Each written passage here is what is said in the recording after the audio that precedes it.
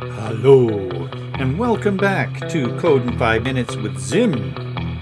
I'm Dr. Abstract, and in this Code in 5 Minutes, we're on our last part of coding a Pong game. Oh, wow, what fun. So let's have a look. We have this Pong game. Oops, we've already lost. We'll do a refresh here. Refresh, and if you haven't seen the last Code in 5 Minutes where we coded up to here, then you should probably go take a look at them. There were two of them, one to do the paddles that operate with the camera, and the other to make a ball bounce back and forth. So right now we lose. Here we go. We lost, but we haven't got a reset and we don't have a score. So in this Code in 5 Minutes, we're wanting to add that reset and a score in 5 minutes. Let's see if we can do that. So we will reduce this down. Move it on over here. Here's our code from the last time. We're on Cam Pong 3 now. Oh yes, so if I'm wanting to test this, this was Cam Pong 2, so I may as well close that down. And here, by the way, is where we got the ZIM template, but we did all that. This is from the ZIM site, zimjs.com, and we go to code, and we hit copy the template there. Anyway, we're wanting to test Cam Pong 3, and for us to do a score or get that all ready, maybe it would be easiest if we didn't bring in all this cam stuff. So can we do that? Let's comment out the cam stuff that we had. That was asking about the cam. Here's the track stuff. We'll leave that. We won't need any of this cam, and we won't need any of the data from the cam. We might need this stuff. It's all the ball. And then where do we end up here? Boop, doop. That's the ticker. Ticker goes to here, so we don't need these guys. And let's do a little test on that. Open in browser. There we go. Okay, so we refresh here. I'm not able to move those so I'm just going to practice losing a lot. There we go. And so what we're going to do in our Code in 5 Minutes is we'll code the right-hand side first. So we'll want to make it so that ball aims so that it's missing. And we'll get the score working for the right-hand side without worrying about loading the camera every time. So another thing that we want to adjust here is we'll always make this go, I don't know, sort of like 5 and 5. Okay, so what's going to happen is that should angle down to the right now. There goes the ball, and there's the score. Okay, so the bounce, and there it is getting the score, and we'll practice increasing the score. Once we do that on one side, then we can copy it over to the other side. What else do we need to do? We need to reset the ball in the middle, and we have to get that score to increase. We're trying to do that in 5 minutes. Okay, so here we go. Hopefully it won't be too much of a problem. What do you think? Okay, let's start the clock. Start! Is that clock going? Yep, alrighty. So back down when we lose. So where is it that we lose?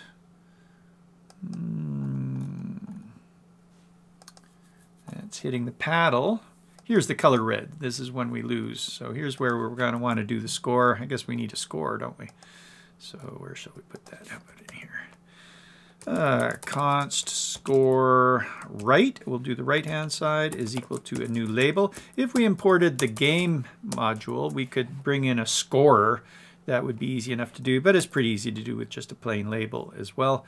And so we'll make this, the text will be 0 to start, and we will make a background color of, which side is this? This is blue, but why don't we make it a little bit darker?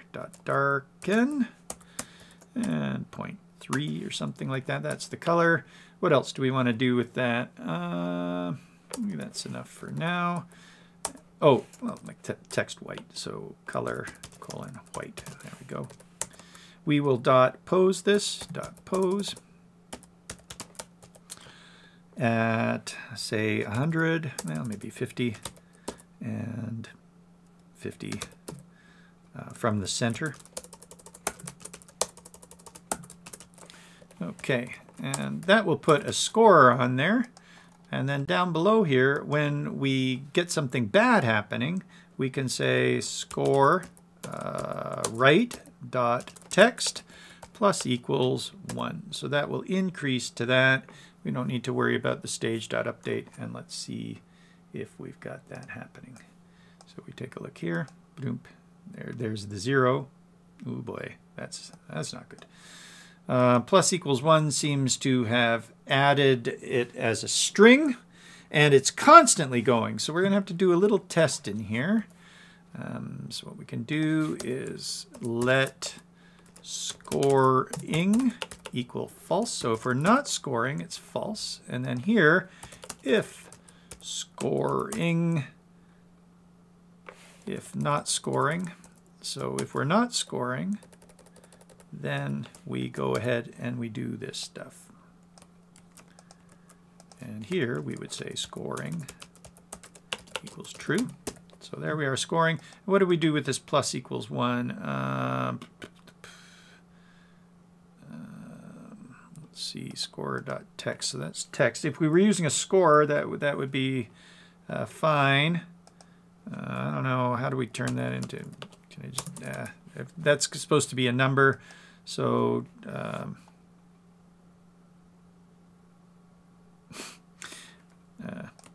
it this way is equal to number score x plus 1 plus 1.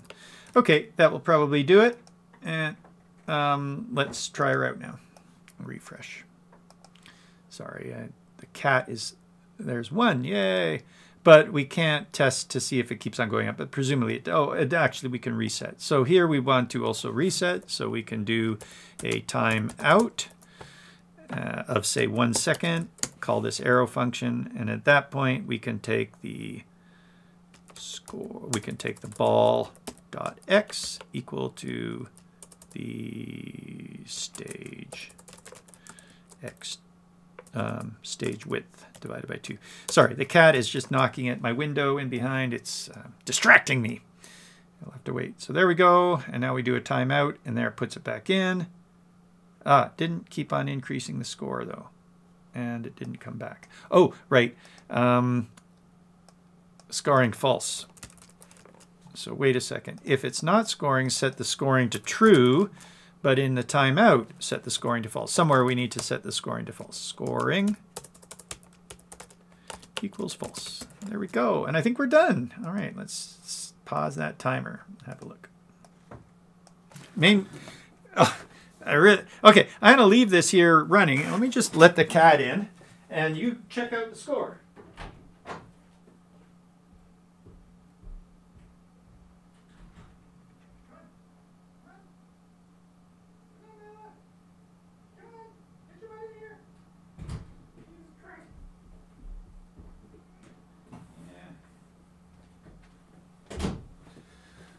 Okay, is that score going up?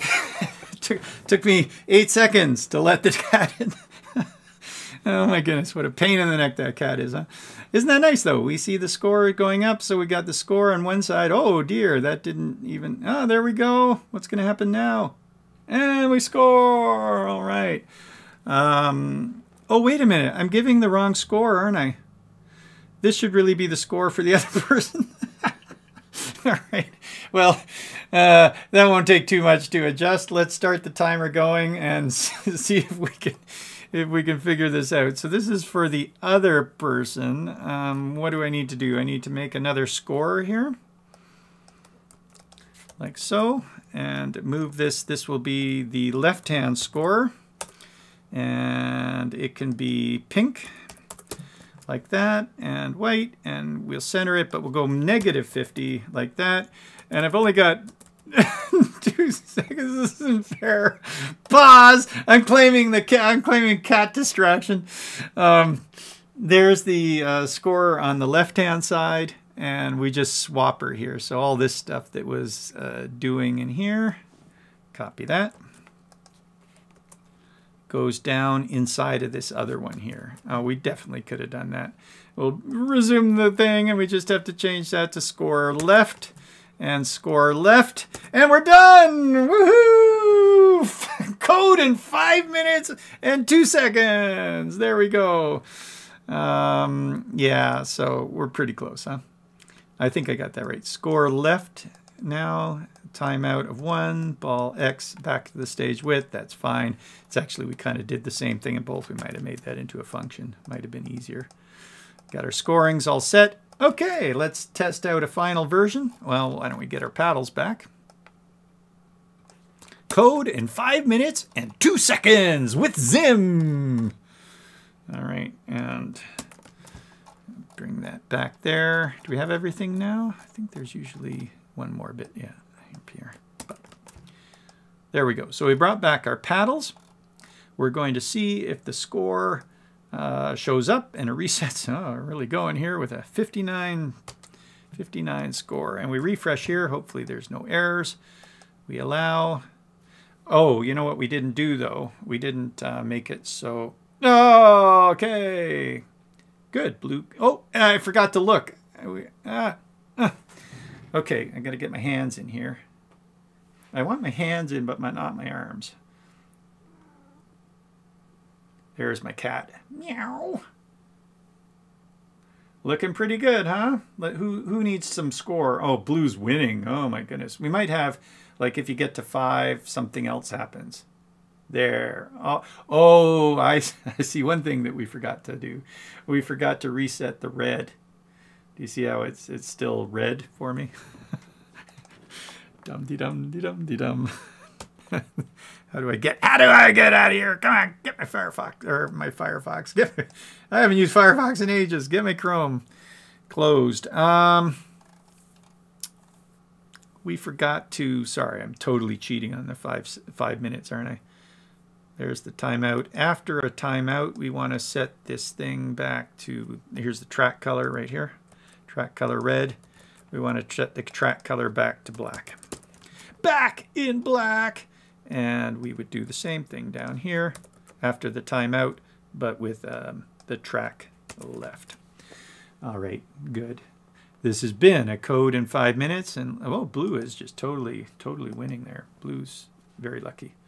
So let's let blue score. Here we go. There we go. There's the score. And when we went back, there might be some things that we could do in resetting the ball. Took my hand out.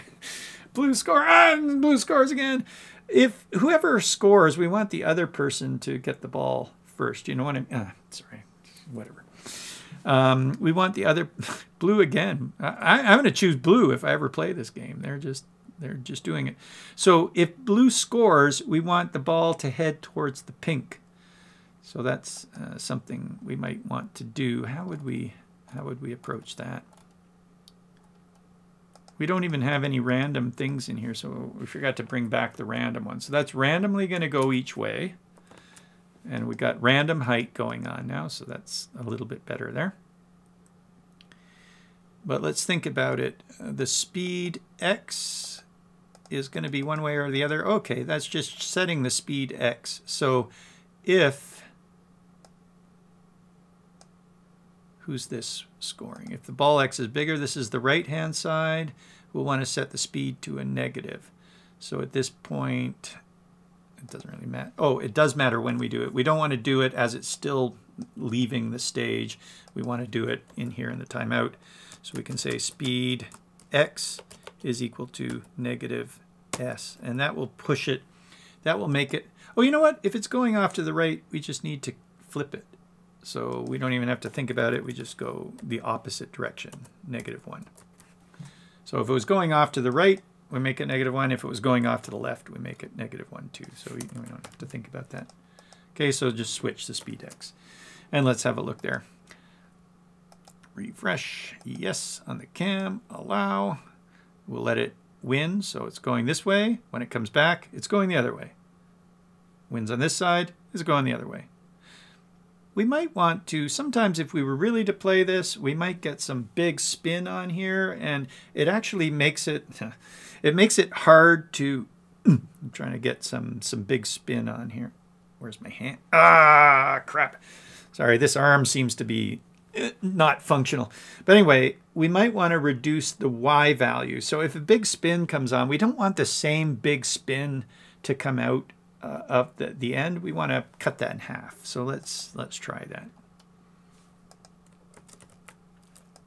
Speed Y times 0.5 times equals 0.5. Time point speed Y is speed Y times 0.5. So yeah, imagine that you had a big speed Y. That means it's sort of hard to get because it's on such a big angle. When it comes out of the start again, we don't want that same angle. Like we could randomize the angle at that time. That actually probably makes the most sense, doesn't it? Yeah, so you see how we randomize the angle. Let's just re-randomize the Y at that point. That. Re-randomize. And because we're doing all of these things together like that, you see how there's a fair bit that's the same. Really, it's the track left color. We probably could, that's a track left color, but we've been, I don't know, it'd be tricky. You'd have to call a function and pass in which one won and then swap these guys in the function. These are the only two things really, or well, these three cases are the only thing that changes in this whole thing. So it might be nice to throw that in a function and pass in parameters for these. But for now, we'll leave it like that. We cheated a little bit on the code in 5 minutes. Code in 5 minutes plus 5 minutes for some extra little bits there. But that was just to sort of tidy up the game to make all of its little nuances work well. I am Dr. Abstract. This has been a Code in 5 minutes, the third part of a series. Hopefully you saw the other ones as well. And go back and look through more Code in 5 minutes. And look for future Code in 5 minutes. And join us on Slack. And join us on Discord. zimjs.com/Slack. zimjs.com/Discord. Have a great day or night. Cheers.